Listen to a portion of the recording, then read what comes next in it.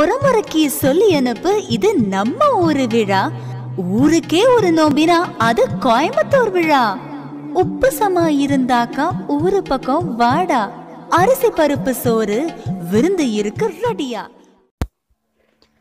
Hello friends, இன்றைக்கி நம்ம என்ன செய்ய போறோம்னா சூப்பரான பாவக்காய் ஃப்ரை தான் செய்ய போகிறோம். வாங்க இது எப்படி செய்யுதுன்னு பார்க்கலாம். அதுக்கு முன்னாடி நீங்கள் என்ன சேனலை சப்ஸ்கிரைப் பண்ணலைன்னா சப்ஸ்கிரைப் பண்ணுங்கள், பக்கத்து அடிக்கிற பெல் ஐக்கானே கிளிக் பண்ணுங்கள். அப்போ தான் நான் இனிமேல் போடுற வீடியோஸ் எல்லாம் நீங்கள் பார்க்க முடியும். வீடியோ பிடிச்சிருந்தா லைக் பண்ணுங்கள், ஷேர் பண்ணுங்கள், கமெண்ட் பண்ணுங்கள் ஃப்ரெண்ட்ஸ். வாங்க இப்போ எப்படி செய்யுதுன்னு பார்க்கலாம். இப்போ நான் பாவக்காயை இந்த மாதிரி உள்ளே இருக்கிற விதையெல்லாம் எடுத்துகிட்டு நான் நீட்டாக கட் பண்ணி வச்சுருக்கேன். நீல வாக்கில் கொஞ்சம் பெருசாக தான் இதுக்கு வேணும், அப்போ தான் நல்லாயிருக்கும். ரொம்ப பொடியாலாம் இதை வெட்டிடக்கூடாது, இந்த அளவுக்கு வெட்டிக்கலாம். இப்போ தண்ணி கொதிச்சுட்ருக்கு.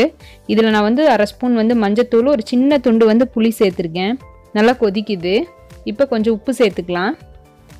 இப்போ நம்ம வச்சுருக்கிற பாவக்காய் இதில் சேர்த்து மூடி வச்சிடலாம். நல்லா வேகட்டும். ஒரு 5 to 7 minutes இருந்தால் போதும், பாவக்காய் வெந்துடும். ரொம்பவும் வேக வச்சிடக்கூடாது, கரெக்டான பதப்பியாத மாதிரி எடுத்துக்கணும். பாருங்கள், இந்த அளவுக்கு வெந்துருச்சு. இப்போ இதை நம்ம ட்ரை பண்ணிக்கலாம். அப்போ தான் கசப்பெல்லாம் இருக்காது, வெந்துடும் பாவக்காயும் சீக்கிரமாக. கொஞ்சம் புளி சேர்த்துக்கிட்டிங்கன்னா எப்போவுமே கசப்பு நம்மளுக்கு பெருசாக தெரியவே தெரியாது. அதனால தான் நம்ம பாவக்காய் மேக்ஸிமம் புளிக்குழம்பு மாதிரியெல்லாம் நம்ம செய்கிறது. இப்போ நான் ஒரு பெரிய வெங்காயம் எடுத்திருக்கேன், அதை பொடியாக நறுக்கி மிக்சி ஜாரில் போட்டிருக்கேன். ஒரு ஸ்பூனுக்கு பக்கம் நான் சீரகம் சேர்த்துருக்கேன். 1.5 ஸ்பூனுக்கு பக்கம் வரமிளகாய் தூள் சேர்த்துருக்கேன், சில்லி பவுடர் சொல்லுவோம்ல அது சேர்த்துருக்கேன். ஒரு 4 பல்லு பூண்டு சேர்த்துருக்கேன், கட் பண்ணி போட்டிருக்கேன். ஒரு அரை டீஸ்பூன் உப்பு சேர்த்துருக்கேன். இதுக்கு இந்த மசாலுக்கு தேவையான அளவு உப்பு சேர்த்துனா போதும். இப்போ ஒரு 2 ஸ்பூன் வந்து ஆயில் சேர்த்துக்கலாம். இதை நம்ம தண்ணி விடாமல் தான் அரைக்கணும், ஆயில் தான் சேர்த்துக்கணும். தண்ணியெல்லாம் எதுவுமே சேர்க்கக்கூடாது. இது பைன் பேஸ்ட்டை நம்ம இப்போ அரைச்சிட்டு வந்துடலாம். இப்போ எண்ணெய் நல்லா காஞ்சிருச்சு. இதில் நம்ம ட்ரை பண்ணி வச்சுருந்தோம்ல பாவக்காய் வேக வச்சு, அதை நம்ம இப்போ இதில் சேர்த்து ஃப்ரை பண்ணிக்கலாம்.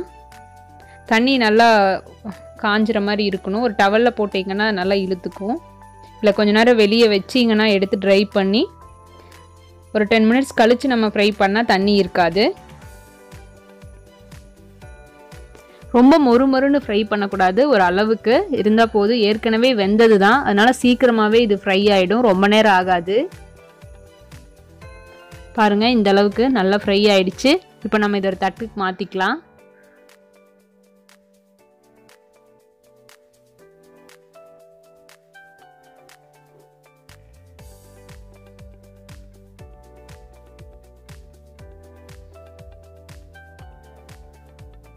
இதே மாதிரி மீதி இருக்கிறது எல்லாத்தையுமே பொரிச்சு எடுத்துக்கலாம்.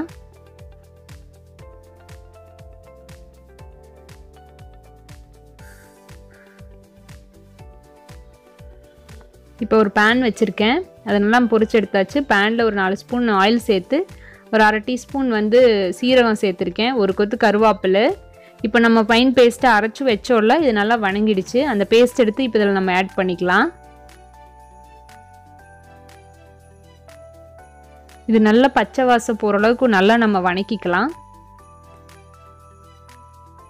இது நல்லா வெந்து வணங்கணும், எண்ணெய் நல்லா திரிஞ்சு வர அளவுக்கு நல்லா வணங்கணும்.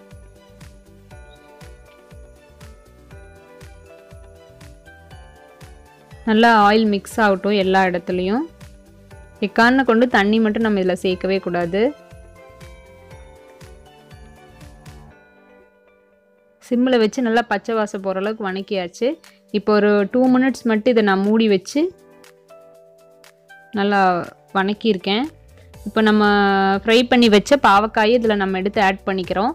ஆட் பண்ணி நல்லா மிக்ஸ் பண்ணி விடுங்க.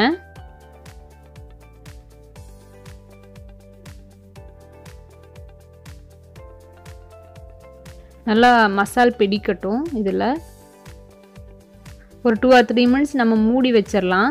அப்போ தான் இதில் நல்லா மசால் பிடிக்கும்.